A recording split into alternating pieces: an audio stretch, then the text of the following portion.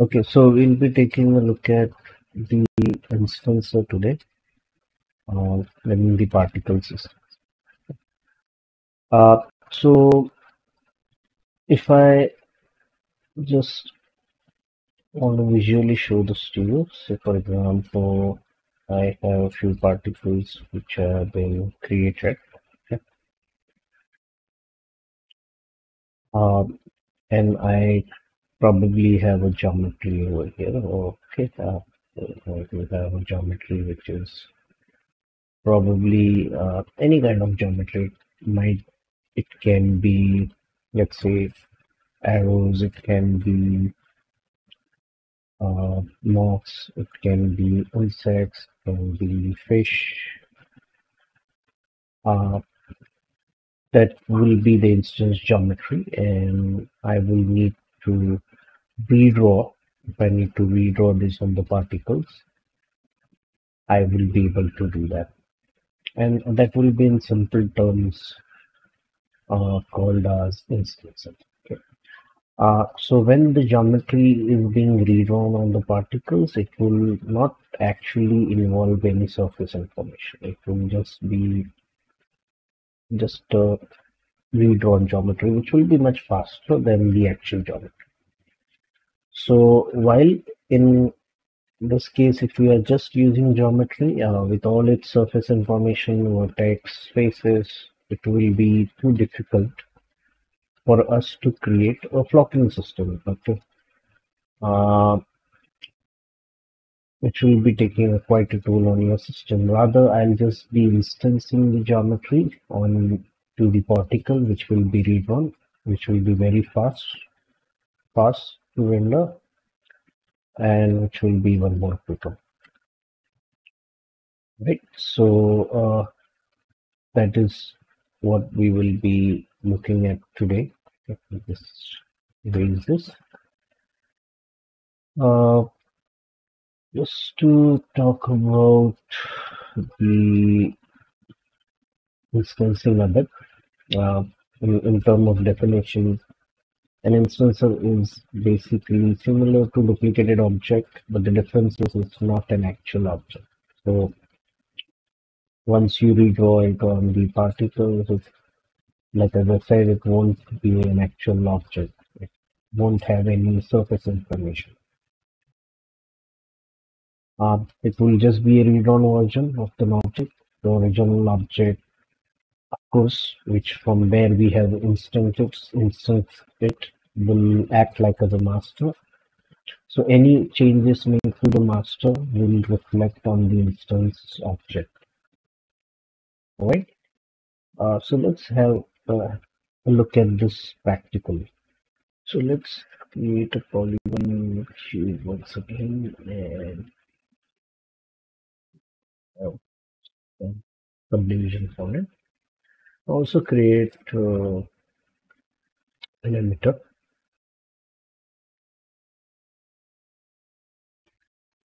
Right, and then I have emitter to where few particles are in it. Go to the Windows settings, preferences, time slider, play every frame. This will be the interface. And I want this to be now instance on these particles which I'm looking at. Simple thing is select the geometry, go to one particles and create an instance. Okay. Yeah. You can see the PQ, the polygon cube which I have selected, that is a signal. And this is where now I see the cube is being referenced onto each of these particles. And the particles will definitely be lying at the center of each of these cubes, which you can see over here. Right? So so what you see in front of you is this is the actual geometry and this is the redrawn geometry of the surface, which doesn't actually have the surface information. So if I'm trying to select it, what am I selecting is only the particles with it. Okay, it's not actually selecting geometry. So it's the geometry. So within the instance, if you can't catch hold of the geometry and all. So if anything which needs to be done will need to be done on this surface. So uh, let's say for example, I just select couple of faces in here. That leaves faces, kind of smooth those. Those will reflect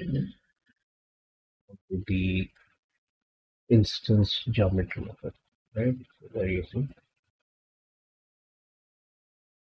going to reflect on those.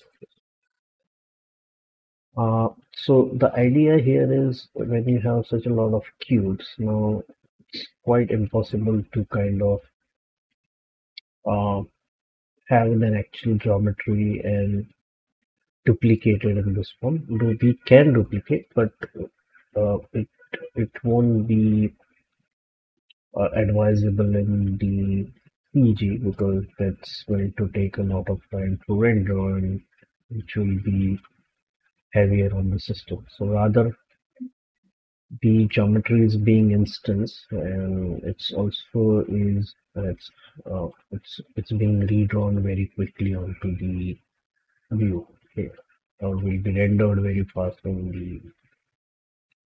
you do go on to render this. uh, yeah, so that basically how the geometry can be instanced. Now another thing when you are instancing the geometry is also talking about behavior particle instance because what we need is we also need this geometries to behave in certain fashion. So they might need to move in a certain way. They might need to repel certain objects, and so that is something which also can be attained within the particle instance. So which we will take a look at. The first example, which will be starting off, is a very simple example of creating shooting arrows. Take a polygonal plane, scale it, and this is where the particles or the arrows might be shooting for. So I'll just give it angle and move it to the hind axis. And in this case, I'm setting up the scene in such a way that my x-axis will be the front axis. Now, that is something which will be very important when you're doing an instancing. And the geometry ordinarily should be facing in the x direction. So say like for example, if I'm creating a polygonal, if I want to create a arrow, I will need to see that it's oriented correctly. So in this case, I'll just do a quick uh, model of arrow, increase the height a bit. Probably don't want that many segments. It will be good. You subdivisions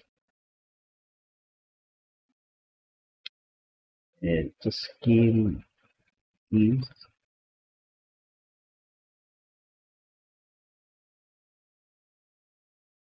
converts.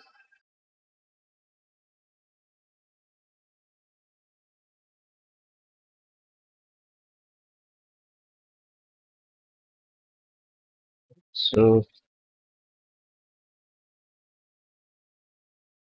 yeah, so I want this to be, let's say, oriented this way. Make it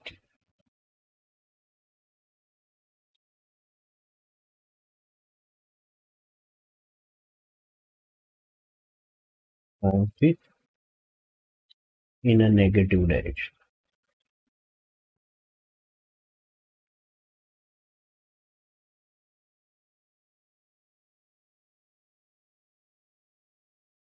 Right, so let's orient it in the x direction in this way.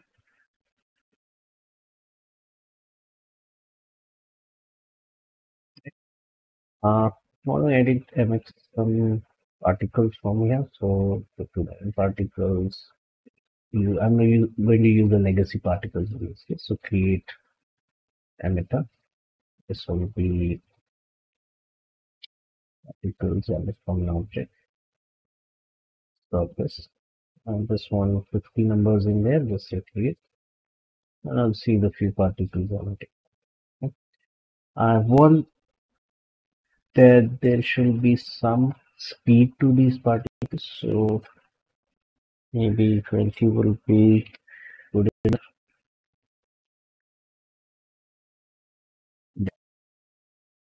And I also want them to dip down. So as they move up in there, they should also come down with the help of the gravity. So I'm adding a gravity to them so they kind of move down.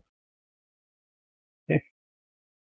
We'll also be creating a polygonal plane. So where they will be colliding. Okay. I want them to collide now.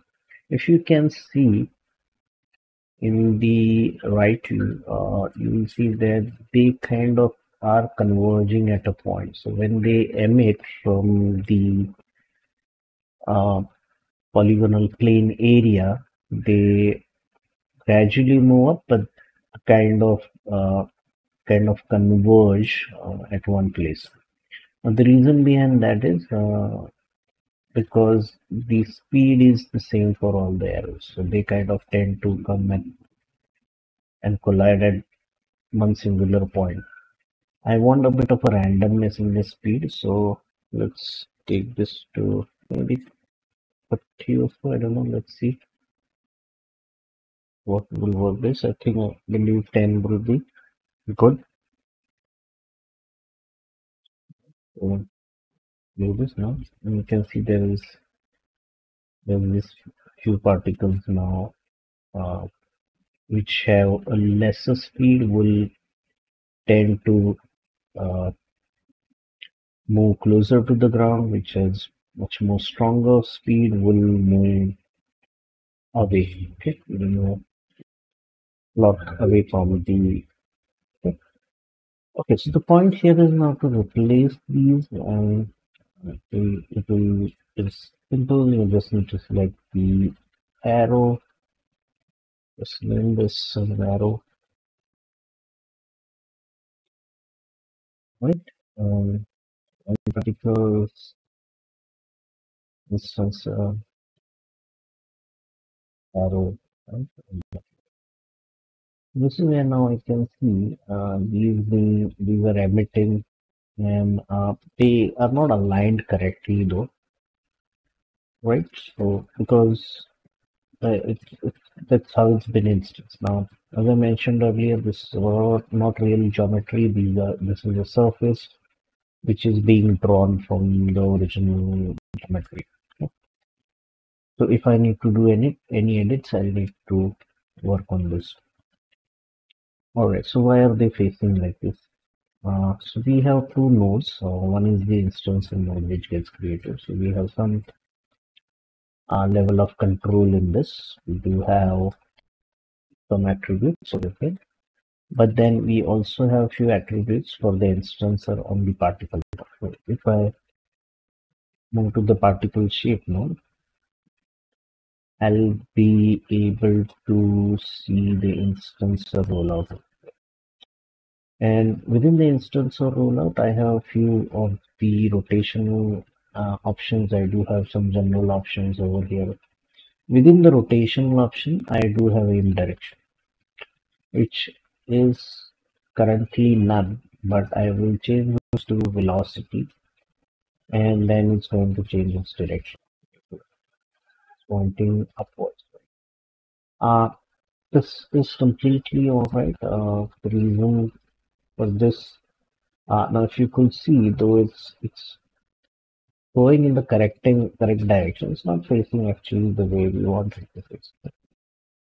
So I'm going to go to the component mode and kind of rotate this. this direction.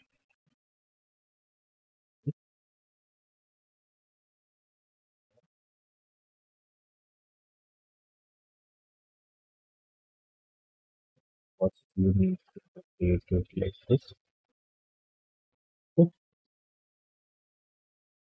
Okay.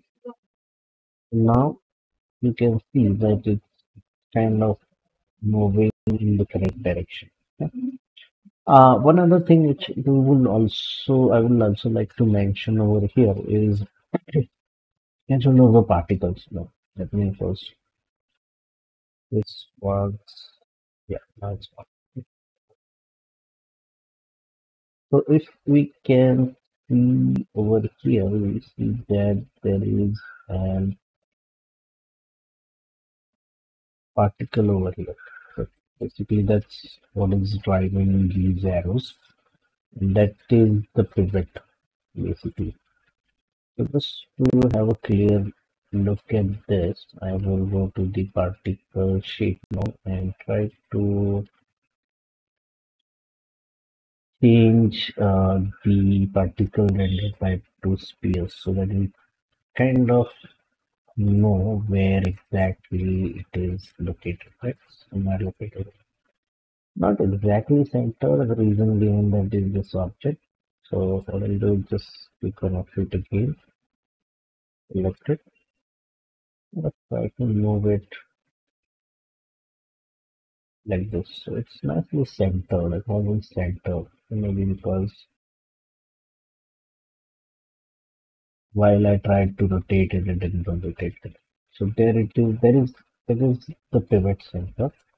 Now I will want to move this, okay, to the uh, uh, somewhere around the tip, okay, which probably will be crossing the tip really, because I want this arrows to be colliding with the plane, and when they collide, they will not be colliding the actual geometry, because this is the geometry redrawn on. Remember, it is going to actually collide with the particles.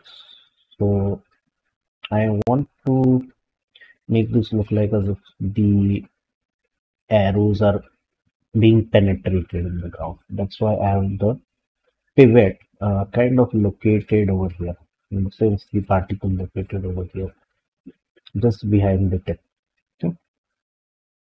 All right. So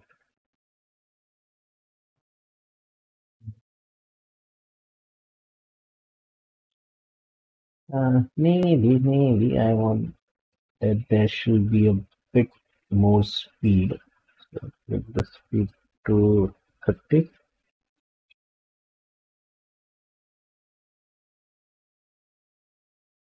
which is nice. The ground over here. This looking great. All right. So yeah, of course. Now I want them to collide with this plane. So now I'll just select the particles, select the plane, and make light. That is going to you're going to see where the particles collide, and they kind of bounce from the plane. Reason behind that is resilience, meaning bounce is none. When it is zero, they will not bounce. But this is not how it will work though, okay? Because um, this is not real collisions which are happening. Okay? This is not in geometry which is colliding with the object. Is the instancer which is colliding. So in this case, what we will need to do is fake this. Okay, what I'll need to do is I'll need to use another tool in within the end particles is something called as particle collision event editor. Now, particle collision event editor will be spawning more particles, or it will be spawning the particle based on an event. Okay, on event So here our event is collision, right? So on colliding, what's going to happen? Okay. So what are the particles? Your particles are particle one. They will be doing collisions. On collisions, you want to emit. How many particles? You want to just emit one. Do they have spread? They might not have spread. There might be nothing happening. Okay? You don't want to inherit velocity. So this is basically is an event type where you want to define that on collisions, wherever it collides, how many particles you need to create. Do you want to create one or do you want to create 10?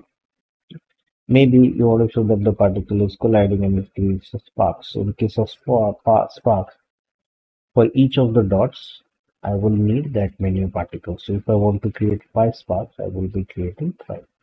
But in this case, I don't need sparks. In this case, I just need a single geometry. So I'll show you. So here is the spread. I will just reduce the spread over here. I would just want one particle and the original particle will die. Okay. And let's play and check it.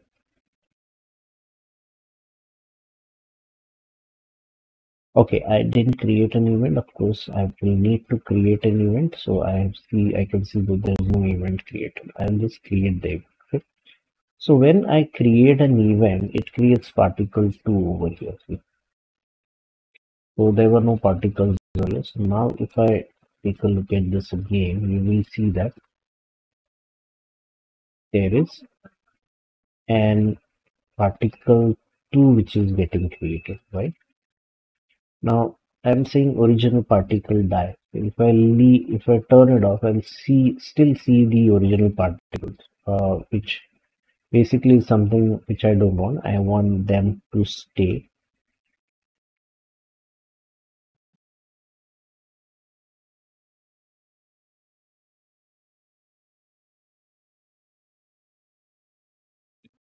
So if I turn off the emit, I don't see the particles in, right? I just see the particles getting died off as soon as they intersect. If I turn on emit, I will see the particle coming back. And it's basically doing some random stuff. I don't want any random particles. Okay, so now that we are creating one single particle wherever the original particle collides, it's just creating a mark and a spot. Mark means it's not marking it, but it's creating a second particle wherever it's colliding. So that's completely alright. I'll just close it. But how do I show that they are kind of colliding in the space and just, just having their position maintained? Okay. So here is where I'll duplicate this one, create the second one. Alright. And I'm going to instance this one into the second one. Select it.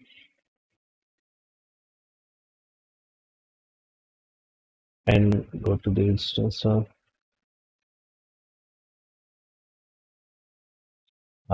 in this case it will be particle shape 2, right? So I just say create. I do have a second instance, so I just rotate it in the direction. Now when I play it,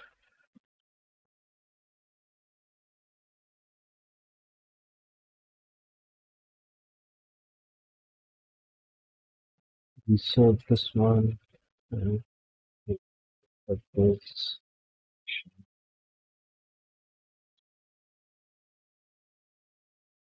And it's basically just creating a second instance on the second particles which are collided.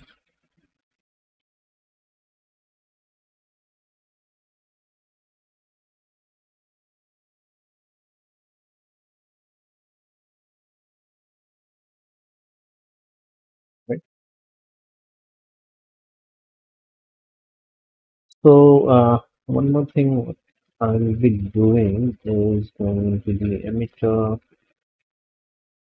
and just work with the particle weight. So in this case, I wanted maybe the rate to reduce. I don't want any more particles after this. Just keep 41. At 41, it will just go back to zero. So there's not any more particles emitting after the fact. Right? So this is a very short introduction to what will be the instancing and where we will be using the instancing. So this will be one good example where how an instancing can be used and which is not actually using a geometry as such. Uh, it is the original geometry which is being read on, and we just are giving sort of a behavior to it where it launches in the air and then kind of goes and collides with the surface and comes to rest. Yeah, you probably won't will want to try this once, right? So take a look at it, keep practicing.